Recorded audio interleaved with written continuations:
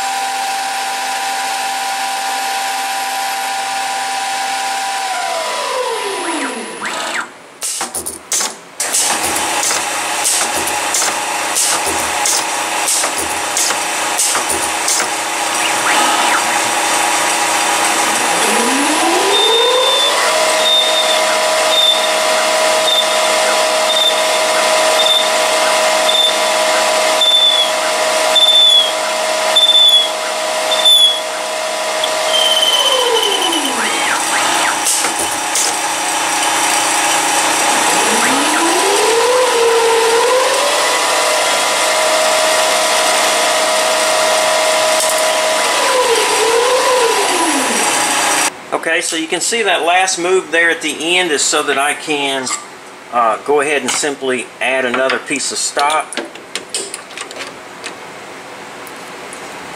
and get it set to the right location. So I just lowered this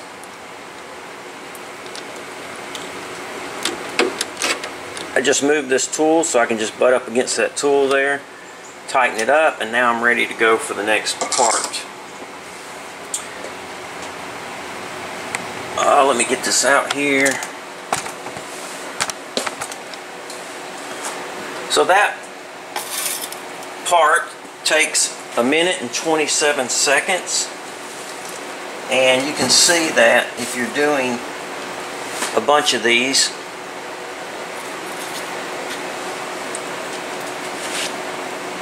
having to change those tools every few seconds there gets time consuming. So it's nice to be able to have the turret do all the work. So now all I have to do is just change the stock every 1 minute and 27 seconds. So you can see we've got this threaded. This is a 1032, and I'll just nip that off there. But it turns out really well, really quick, and the turret saves me from having to do all 3 of those tool changes. So let's run this again.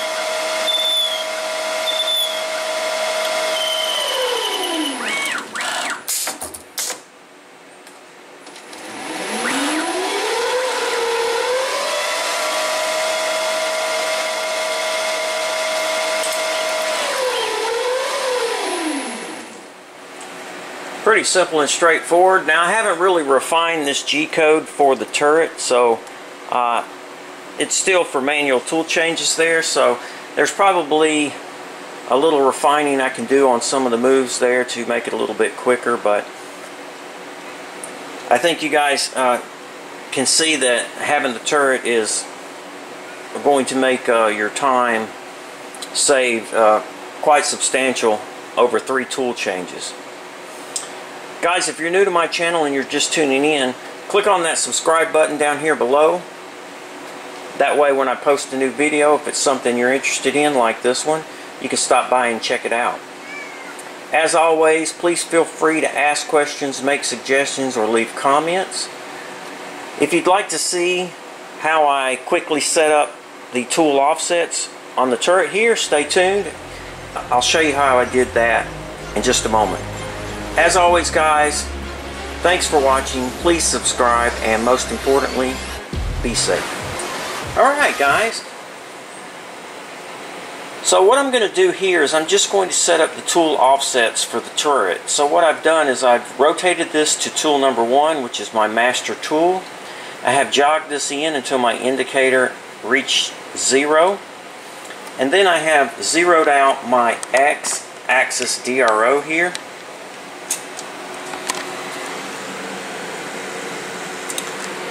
And so now all the tools will be offset to tool number 1 here.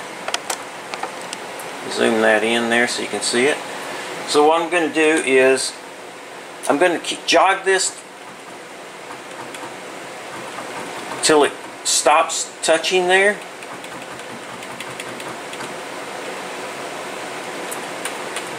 Till the indicator quits moving. Right there. And then I'm going to zero out my Z-axis DRO as well. And so now I've set Z0 and X0 to tool number 1. Next, what I'm going to do is just rotate to the next tool. In this case, it's tool number 2.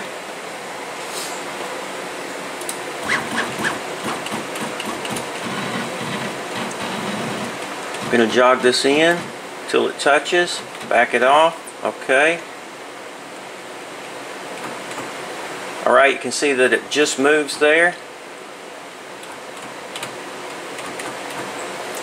So what I'm going to do is I'm going to go to the tool table here. I'm going to select tool number 2. In the tool offset screen here, I'm going to select tool number 2. Oh, let me zoom out. So I'm selecting tool number 2, and then I'm going to just hit this touch Z right here, and that's going to set the Z-axis offset. Okay, you can see that the Z-axis offset there changed.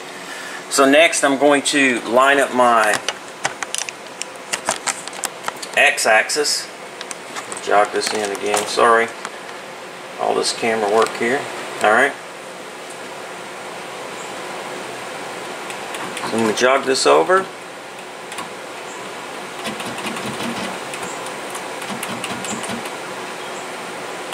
And we'll just jog this in until it hits 0. Right there.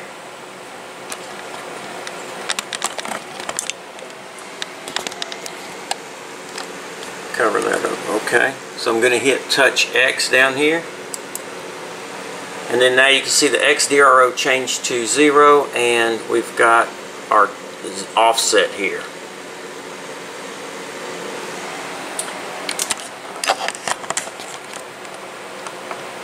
That's pretty much all you have to do. You just got to rotate to each tool, make sure you change the current tool number to the new tool number, and then go around and set all of your different tools.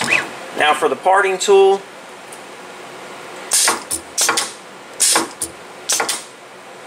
that can be a little tricky. For setting X, it's pretty straightforward.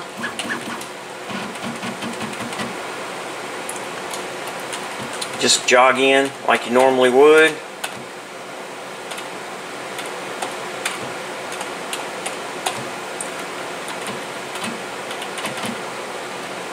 And get it lined up on 0.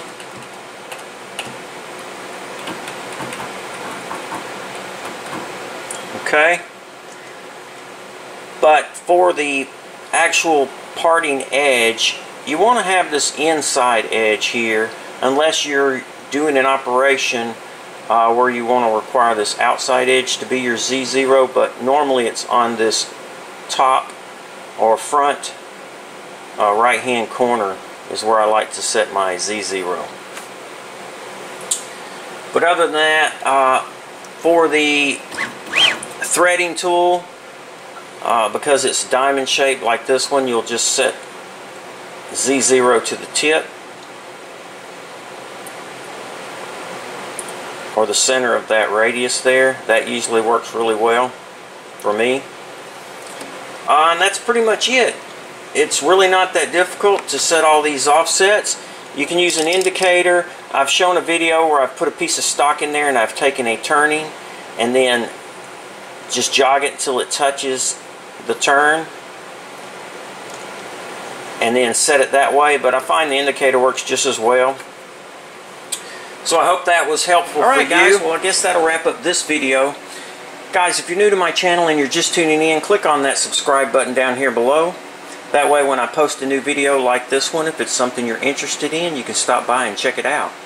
As always, guys, please feel free to ask questions, make suggestions, or leave comments. If you're interested in this ALTAROS turret, check out the link in the video description.